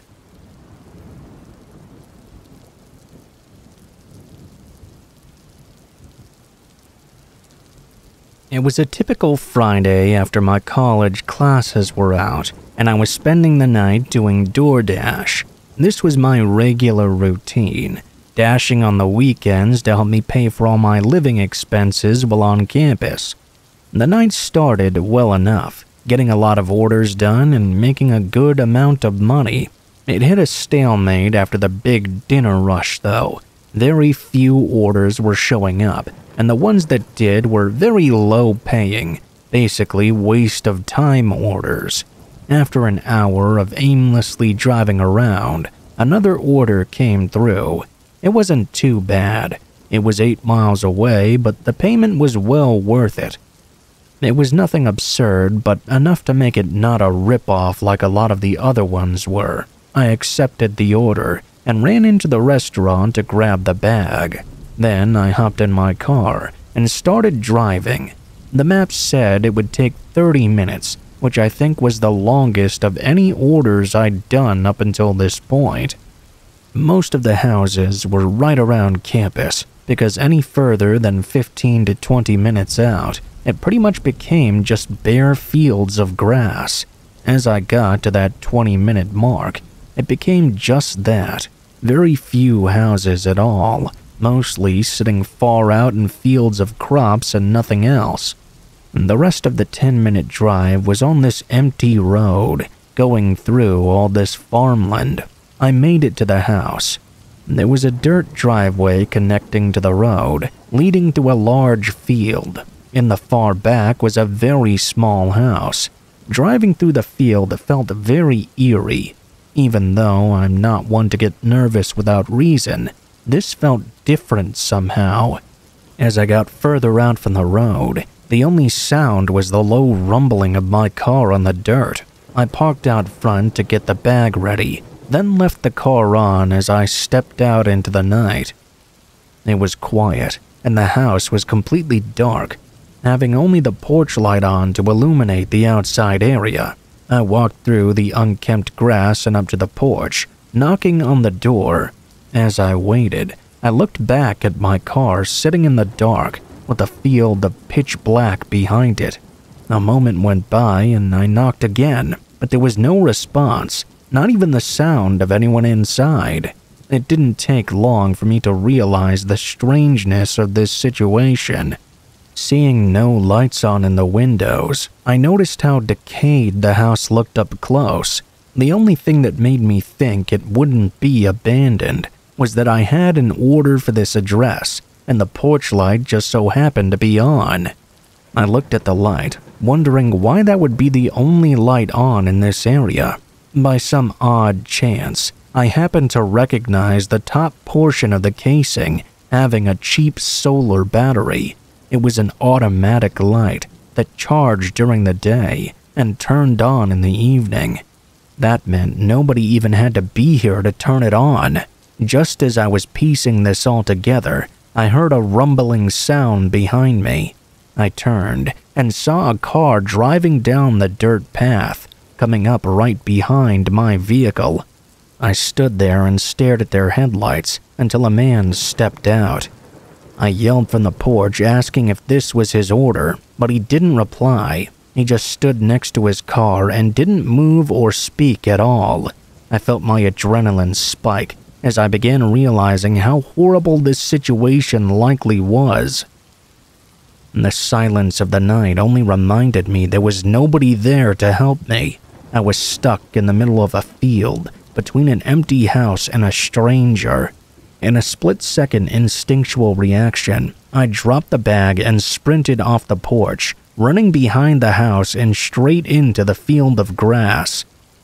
I looked back to see the man quickly gaining behind me. Frantically, I continued to run. The further out I got, the thicker and taller the grass became, until it was covering all of the views from every direction. By then, I knew the guy had no chance in following me. I slowed down, catching my breath as I carefully weaved through the crops and tried to be quiet in case the man still tried to find me. Eventually, I made it to someone else's yard, and from there I got to a road. When I had enough signal, I called the police for help.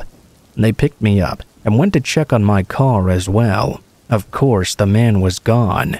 I was extremely surprised, though, because my car hadn't been looted at all, and the bag of food was still on the porch of the abandoned home.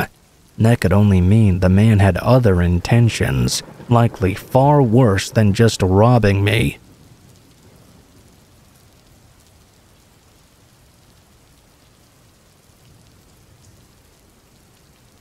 I was delivering a truckload to a company on the far west coast, coming from the east coast.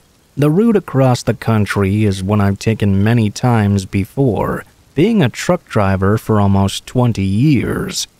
It's always the same every time I make one of these drives. Same road, same truck stop, same everything. Over these 20 years, though, I've never really had anything crazy happen. I've had a few odd scenarios, but they never really amounted to anything. So, as I was driving this route yet again, I had no worries in my mind. It was just another day on the job for me. About 20 hours into the route, though, a storm started coming over and slowing down my driving quite a bit. It was late, too, so by then I was already looking for the next truck stop to sleep at.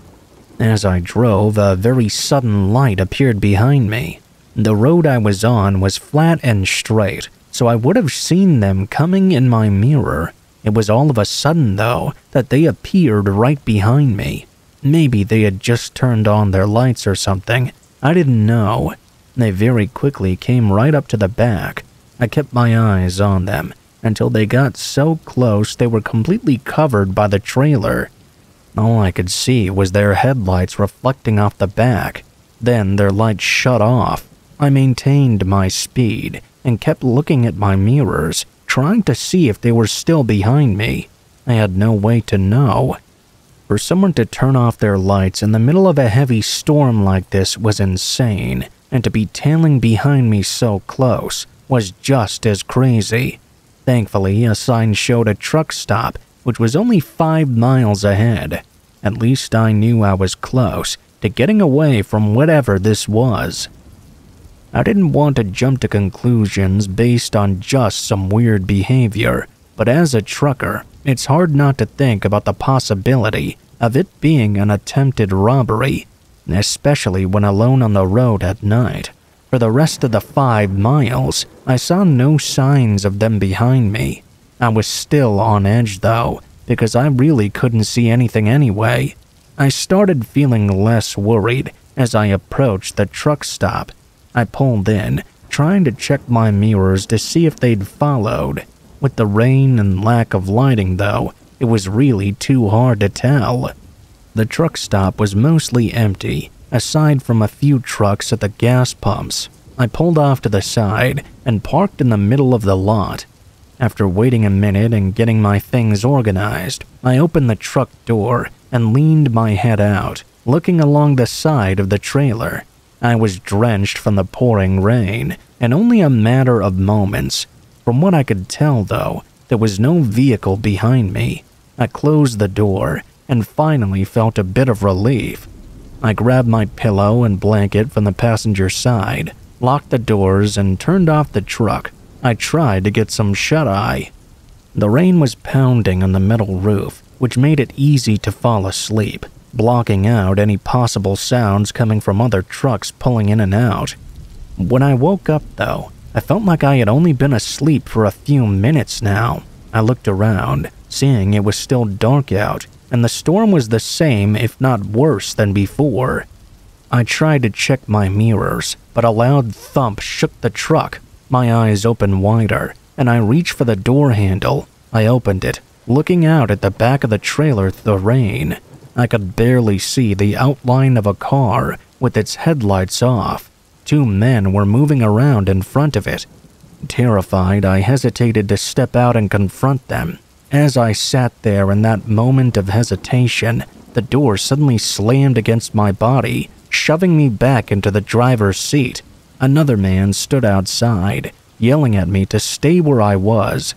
He slammed the door again. His right hand was shoved in his hoodie, with 2 other men behind the truck.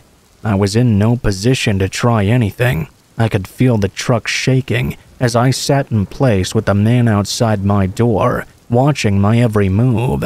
He didn't look away for even a second. This went on for a few minutes. Then they ran back to their car and drove off. I was still in shock, watching their car disappear onto the road. I called the police and put in a report, but no information ever came up on who the men were. All I know is that if I had been any less aware and had just tried to drive off at first sight of the men, I probably wouldn't have been able to make it out as safely as I did.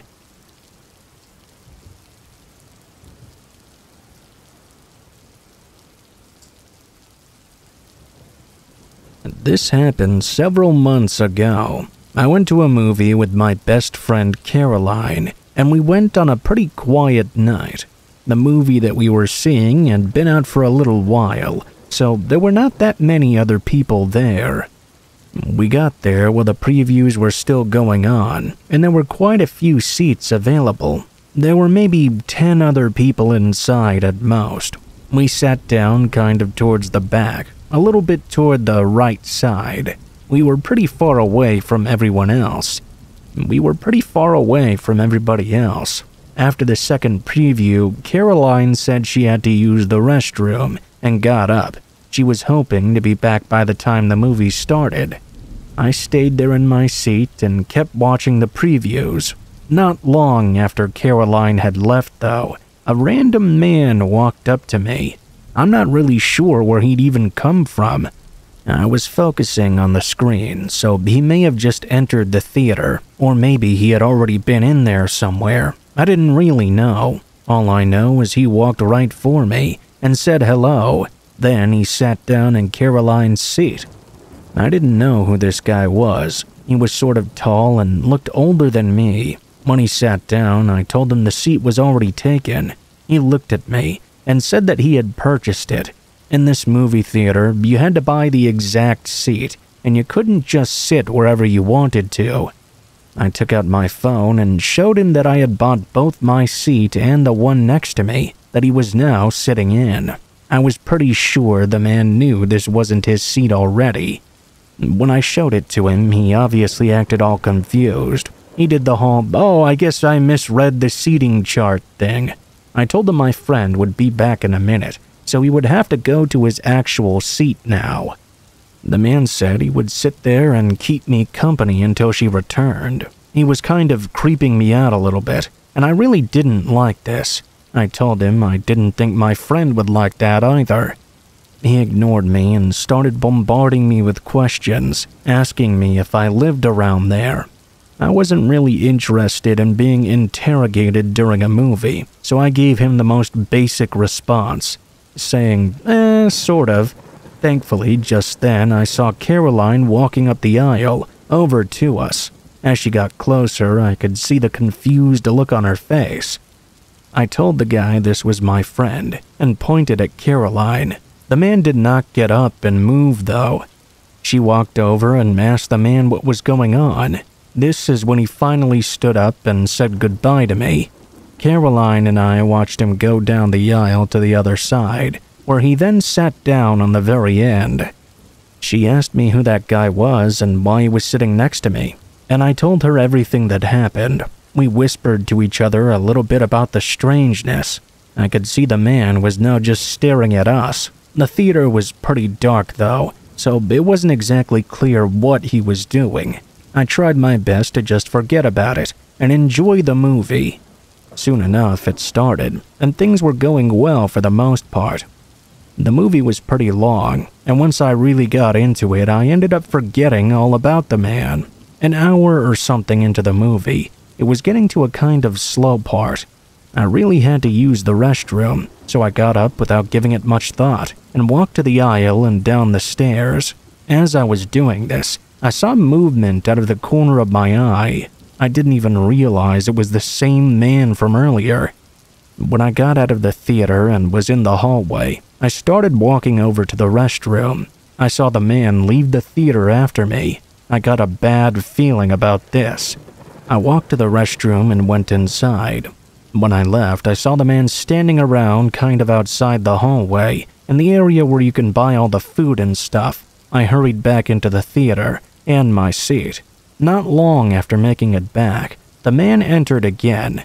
He walked right past us over to his seat. I was kind of worried about this guy's strange behavior, but I just tried to forget about things again.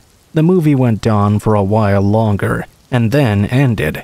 When it did, Caroline and I left the theater pretty quickly. We walked back out into the hallway, and then the lobby. It was then that I looked back behind us to see where the man was. A decent number of other people were around now.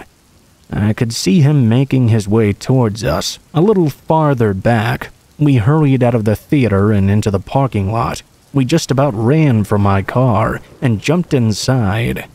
When we did, Caroline saw the man. I looked over to see him running towards a car, then starting it and getting inside. After leaving the theater, I turned as soon as possible and went on to the highway. I wasn't sure if the man had intentions to follow us any further or not, but I wanted to be safe just in case. Luckily, we lost him, and he was not able to find where we went. Both of us made it back, and have not seen the guy since that night. I've been back to the theater a couple of times since then, and I'm hoping nothing like that happens again.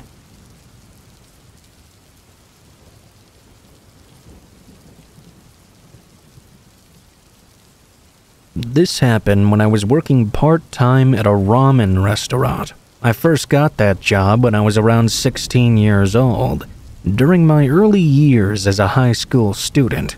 This happened in my hometown of Kyoto, in the Shiga Prefecture. The ramen restaurant I worked in was inside a shopping department. I worked nearly every weekday after school, serving customers and operating the register. I would start at about 7 o'clock and work right up to midnight on most nights, cleaning and closing down usually. Opposite the register, there was a row of seats for anyone in the mall to use who needed to have a break. They were used by everyone, not just customers of our restaurant.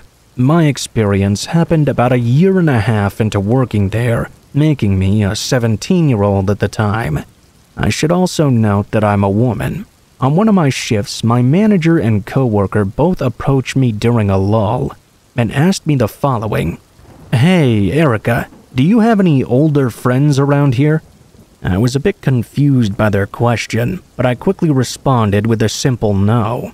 I didn't want to be asked weird personal questions like that by my manager and coworkers.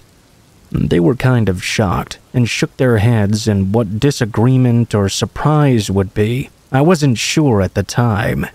My manager said, "I see." I didn't know why they asked me such a random question. I didn't know what they were talking about at all. I went back to work and kind of shook it off. A few weeks went by when the coworker came up to me again. "Hey, Erica, why don't you go to the bathroom real quick and come back after a while, okay?" This was obviously weird. I stood there confused. The manager came over and I asked both of them what was going on, but neither of them would give me a proper answer. The manager simply said it was an experiment and told me to do it real quickly. I did what was asked and went back and forth from there in the bathroom. I didn't understand what the point of this so-called experiment would be, though. After going to the bathroom and standing there for a while, I came back to looks of concern on my coworker and manager's faces. My manager frowned and pulled me to the side. "I think you might be being followed by an older man." I couldn't really understand what they meant by that. I guess that was because I was young and a little bit naive. I hadn't experienced anything like that, so I couldn't really process why an older man would have any interest in following me. I asked them what was going on. The pair of them made a subtle glance across to the row of seats. I looked in that direction and saw a random old man sitting there. He was looking our direction, but the instant he saw that I'd seen him, he snapped his head away. I had no idea who this guy was. I felt a little creeped out by his presence. He was certainly looking at me. I asked my coworkers why they thought he was following me. I mean, sitting outside of a restaurant is allowed. I didn't know what was going on, so I let them explain. Well, I started noticing that every time you're on shift, that guy always sits right over there, and he looks at you the whole time. When you leave work or get up and go, he gets up too and starts following you. Seems to me like he's stalking you. It really scared the heck out of me. Not quite like a ghost story or horror film, but something much more visceral. They say people are way scarier than fiction. I looked over at the man again. I wanted to make sure I was sure I didn't know him. I studied his face, and I was absolutely certain he was a stranger. I got a really weird feeling inside when I realized that. Kind of disgusted, kind of numb. After they told me that he'd been watching me, I just couldn't get it out of my mind while I worked. I spent my whole shift either looking over my shoulder or looking straight at him. I would make casual glances in an attempt to not make eye contact with him. When I left for home that night, the guys made sure they walked with me. Later, when I was alone though, I looked over my shoulder and saw the middle-aged creepy man was still following me from a distance. I realized in that moment that I really was being stalked. I got home just fine that night, but my God, was it nerve-wracking. I couldn't tell if the guy just happened to walk home the same way or if he was intending to follow me all the way to my place. I wasn't sure what was going on entirely. I couldn't just go off of what my coworkers' theories were. I mean, they were hardly detectives. I really didn't want to, but I decided to give the man who gave me the creeps the benefit of the doubt. My thoughts changed when I went back to work the following night, though, because the man was right back at it.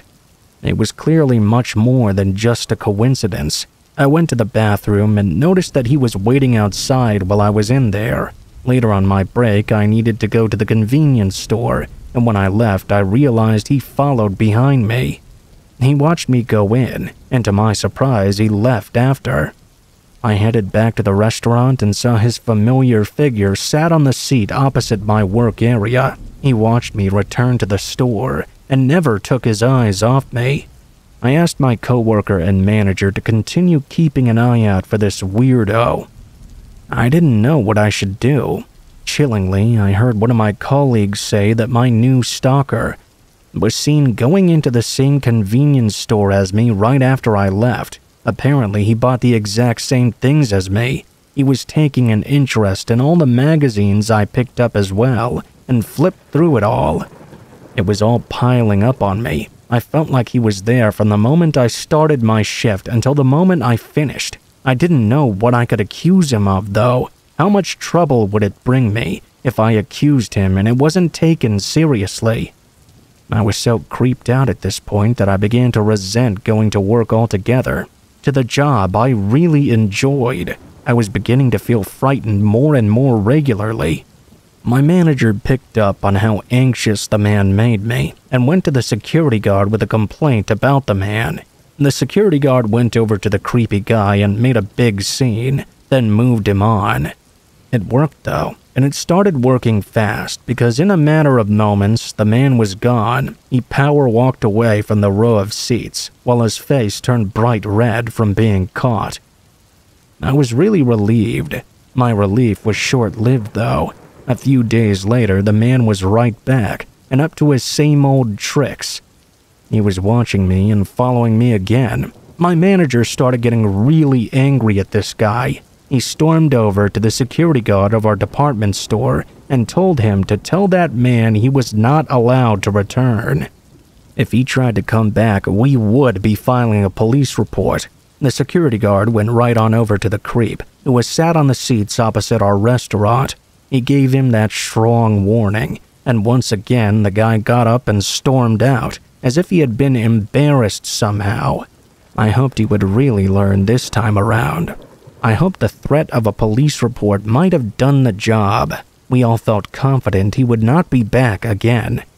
And for the first time in a long while, it was quite the enjoyable shift for me. I was able to work with peace of mind until closing time. I can't tell you how nice it was to glance up from the register and not see him watching me.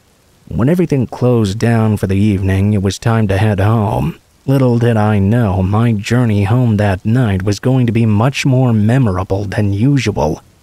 I headed to the underground parking lot to get my vehicle. It was always dark down there, especially when I got off the late night shift.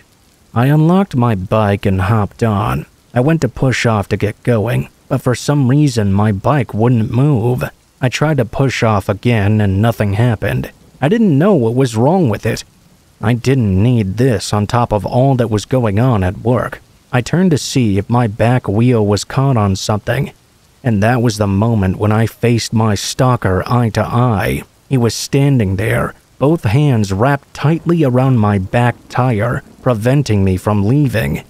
It was terrifying. It seemed as if he literally had stepped out of the shadows. I had no idea he was even in the underground lot with me. I was so scared. I couldn't make a sound. I tried to push off again. I tried to scream, but nothing would come out. Nothing was working.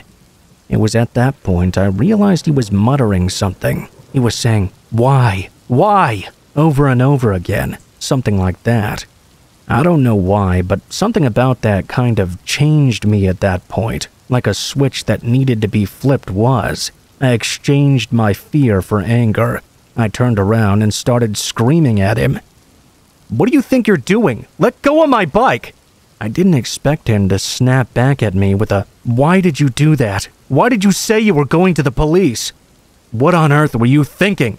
His words really creeped me out, even beyond how he'd been behaving up until that point. I think it was because it was all so one-sided. It was all about him, and not the trouble he'd been causing me.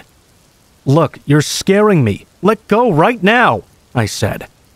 I knew that embarrassment seemed to work on him before, so I tried to make him feel embarrassed again. He snapped right back at me in a louder voice, saying, "I never put my hands on you. Are you kidding me? You called the cops just because I looked at you?" Luckily, our heated exchange of words had alerted a mall security guard to come rushing over. As soon as that creep noticed security was coming his way, he bolted off and ran, with his tail tucked between his legs.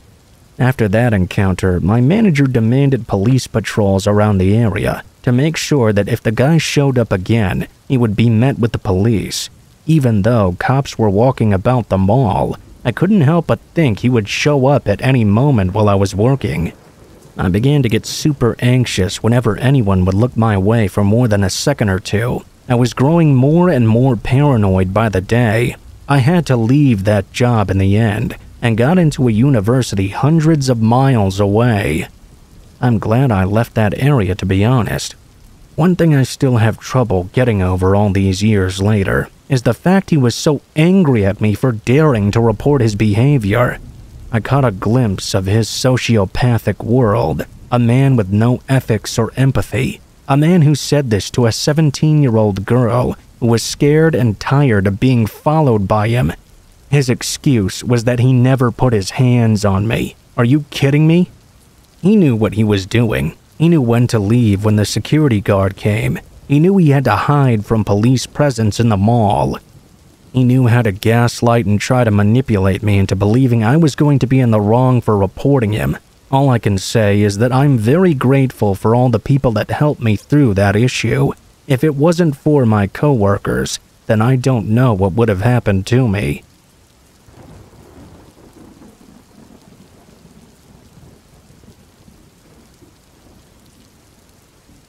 A year ago in midwinter, I was staying at an Airbnb on the east coast of the US. I had a family member that was sick, and I wanted to be nearby for a few weeks, just in case of any emergencies. While staying there, I figured I might as well make a vacation of it, since I'd really be doing nothing else. The Airbnb I got was a modern cabin, with a small lake behind it. Most of the area around was a forest as well, so it was very nice. It was a very different landscape from where I lived.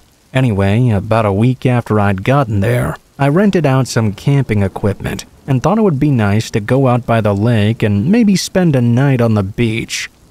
The Airbnb was only a short walk away if there was any trouble, so it wasn't really too much of an adventure. I just wanted to lay out by the stars and clear my head for a while.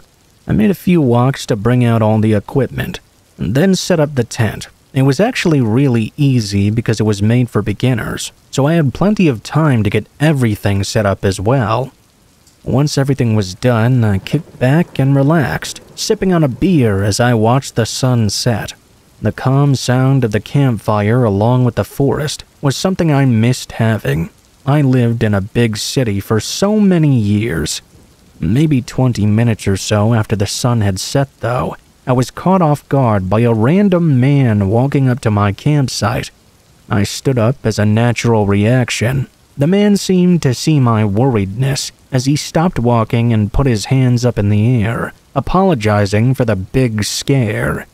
He was about the same age as me, mid-30s, very tall and skinny. I looked past at the part of the forest he came from. There was no path from what I could see, just a large collection of trees that backed all the way up to the lake. "Where did you come from?"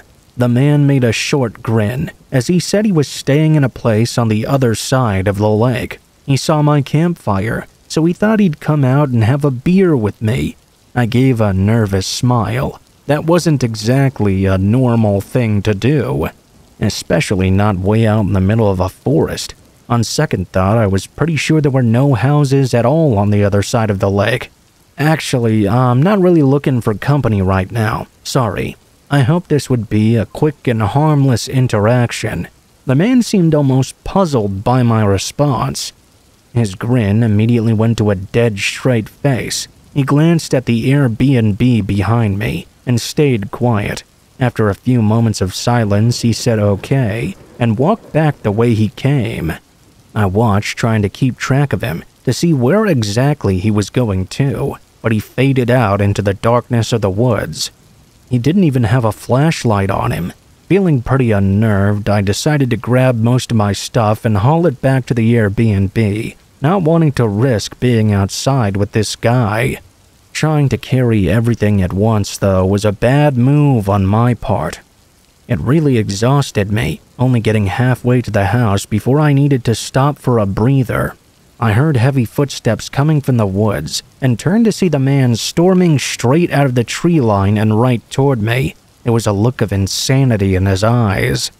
I dropped everything and tried to run, but immediately got knocked to the ground. He tackled me, and we both tumbled onto the grass. I somehow managed to scramble to my feet before he could get a hold of me again.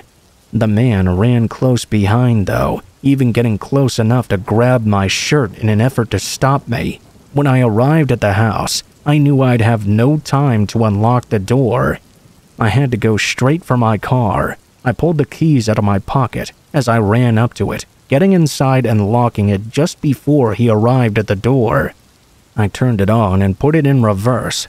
The man began slamming his fists into the window before it shattered altogether. He reached in and grabbed my arm. I backed up, swinging the front of the car in his direction.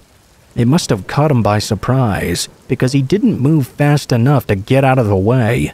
All I saw was his body slamming onto the ground and not getting up as I drove away. I called for help immediately while I drove, warning the police to get there quickly to get some answers out of him. When they got there, though, the man was gone. All that was left of him were some shoe prints leading back into the woods.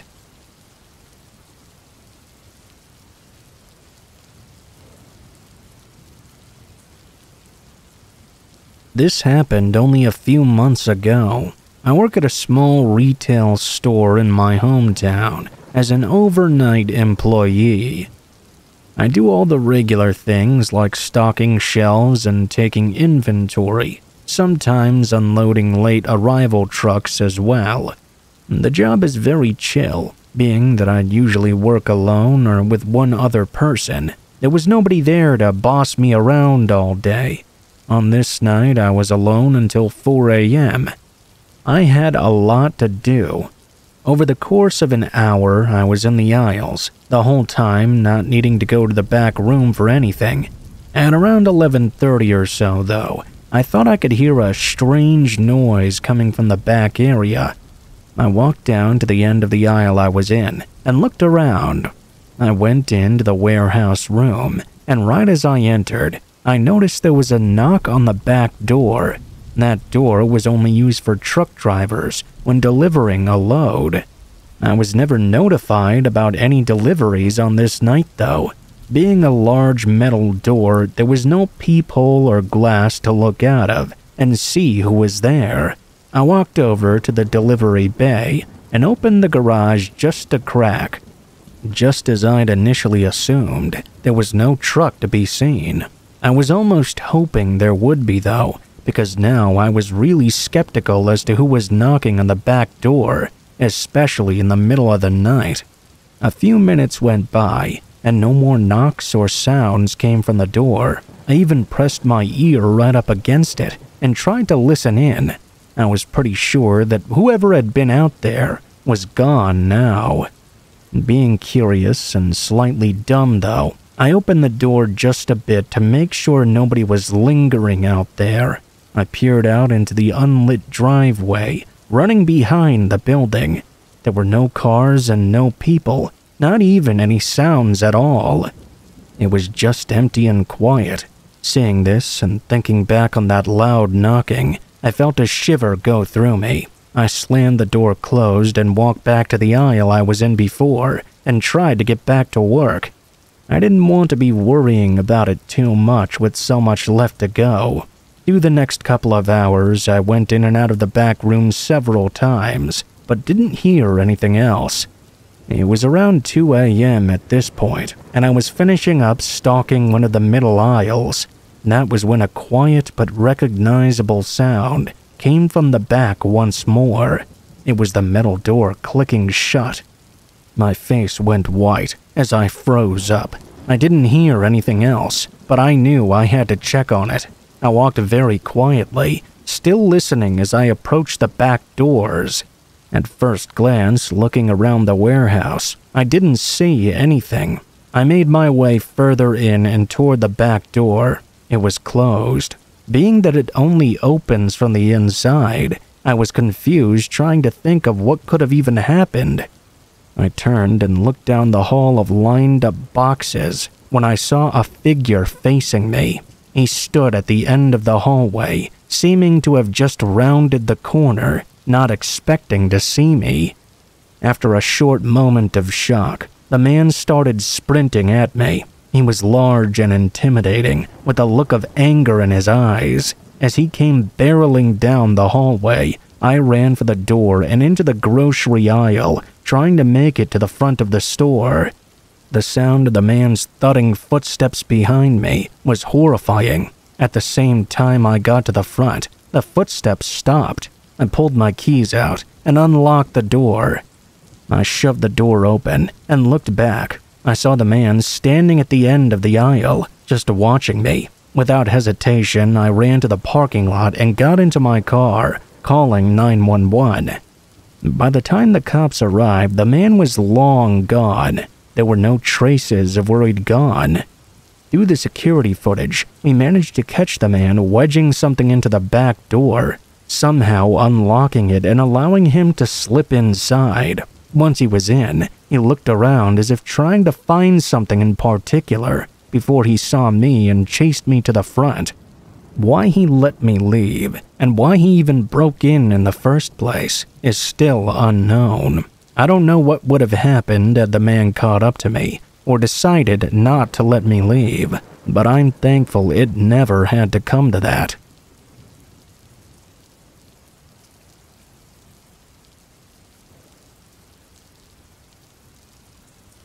I was 15 and babysitting some neighbors' kids, aged 4 and 2 respectively.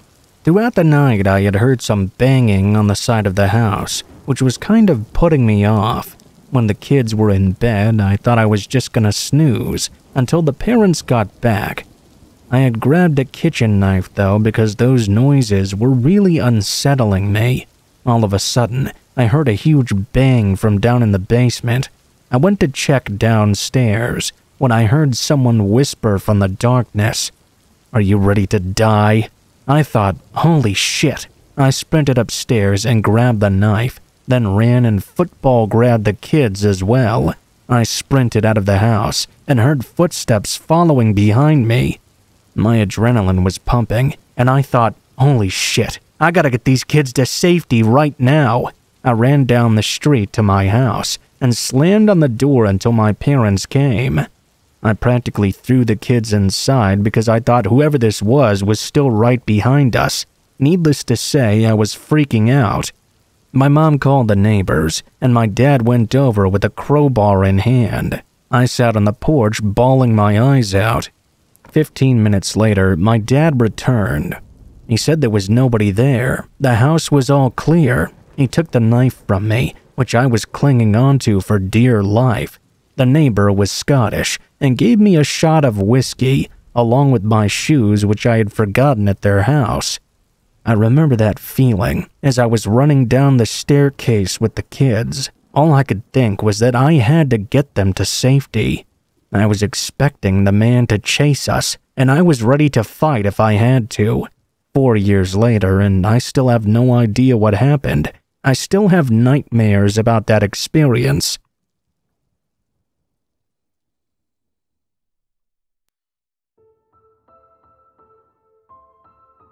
What is up, guys? Blue Spooky here. Thank you guys so much for watching, especially if you made it this far to the end of the video.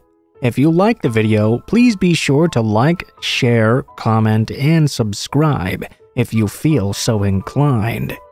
If you have any feedback for me as well, be sure to leave that in the comments below the video. If you guys have a story you'd like to send in, or if you'd like to contact me for any reasons, there will be links to my social media in the description below the video, including my Facebook, Gmail, and Twitter accounts. Go ahead and send me a message on any of those, and I'll try to get to you as soon as possible. If you do decide to send in a story, please be sure to include in the tagline what the name of the story is if it has one, what type of story it is if it has one, and how you'd like to be credited in the description below the video. Please make sure to include as much detail as you feel comfortable with, and try to use as much proper grammar as possible to make sure you have the highest chance of appearing in a future video. Overall, I think that's pretty much it for now, guys, so thank you so much for watching, and I hope you guys have a great day.